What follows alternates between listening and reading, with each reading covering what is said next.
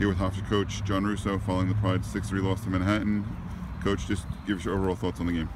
I think I love Manhattan's team as I like playing them because I know they play tough. They're well coached by Jim Duffy, and they're gonna give you a good effort, and that's what you want in these midweek games. You want to play teams that give good effort and keep you sharp for the weekend. And I thought when we beat them last Tuesday, it was a really good win, and we played a little bit sloppy today, and then they came out and took advantage of almost every mistake we did, and that's what good teams do. And thought Manhattan deserved the win today, and I think we had some solid performances from the pitching. I was really happy with the start that George got off to, and then good to see Chris Weiss come back. I thought John Ryan had a nice ninth inning there, and really happy with Michael James rebounding from his outing on Sunday.